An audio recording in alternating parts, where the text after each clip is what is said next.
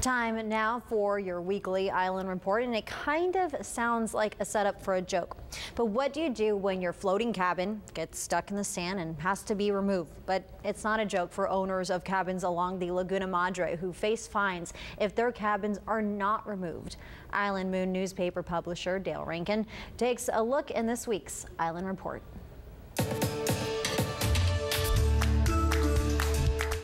Probably many of you have been to some of the floating cabins along the backside of Padre Island, south of Bird Island.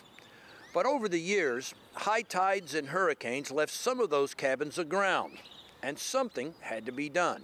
About a dozen of the cabins ended up like this one, well away from the water, with owners facing fines of $1,000 per day if they're not removed. So the cabin owners called Todd Horn, who owns Texas Repo and Consignment, and he came up with a plan. Make giant rollers out of cable reels and cover them with plywood. Use them to roll the cabins out.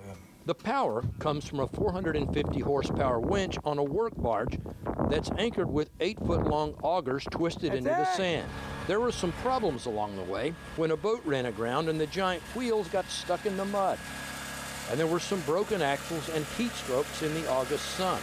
It kind of looks like something right out of the Flintstones, but it works and the job is almost done. Still gotta go. Besides, it all just looks kind of cool, right?